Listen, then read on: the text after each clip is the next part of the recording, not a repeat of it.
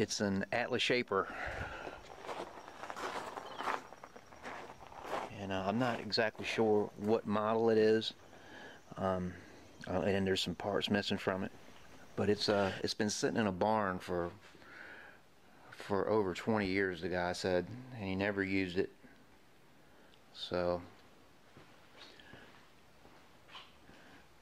and it was home to a rodent at some point. And this is the shape that it's in, pretty much an exploded view. I have it all taken apart and cleaned up, and getting ready to prep for paint. This is where I'm at on the assembly process. I've got most of the castings painted, and I've got this much put together. I've got all the internals back together.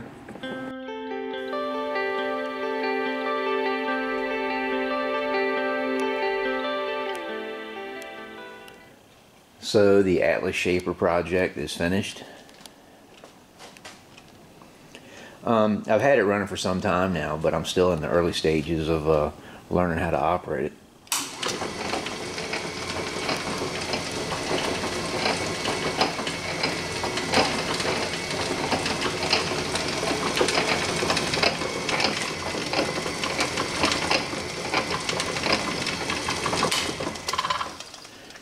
So I'll get some work mounted, and we'll take some cuts. Alright, so I have a 3-inch mill vise on a swivel base mounted, and I have a piece of 1/2 inch thick aluminum plate in there. I'm just taking some practice cuts on that. And I've learned that when you set a part up for the shaper, there's 2 main adjustments that you have to make. The first one is the distance that the ram travels back and forth. Now this has a capacity of 7 inches, but for like a 1/2 inch part, you wouldn't necessarily want it to run the whole 7 inches. So there's an adjustment for that, so you can narrow your range down here, and you loosen that hand wheel, and you can adjust it like that. And you got a scale up here that you can use.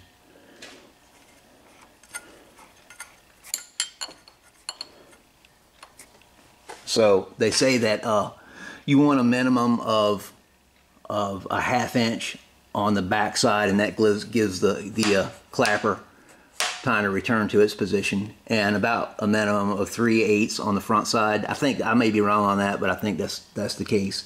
But I figure if I can get like a 1/2 inch or 1 inch or so on both sides, I'm probably good. So the other adjustment that you need to make is where on its travel that it makes its movement back and forth. Because if the part was mounted out here, you know, the 1 inch or 2 inch travel, you know, back here isn't going to do me much good. So there's an adjustment for that. You just loosen this, you turn this knob here, and it'll move it. It'll move the ram in and out, so you can locate it. You know, locate the reciprocation right over top of your part.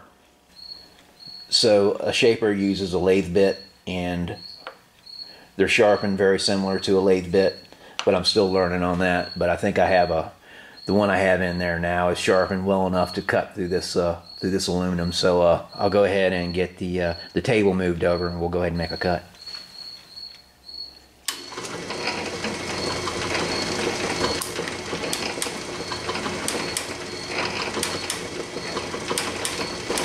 So the table has an automatic feed, has a ratcheting device, and you can adjust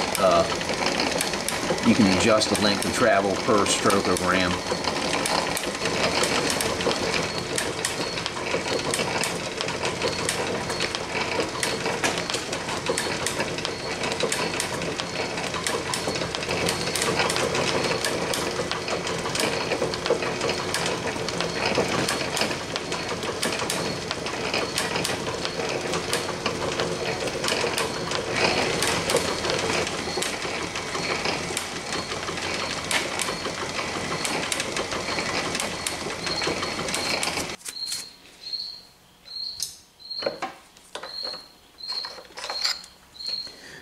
So you can see it leaves a very nice finish.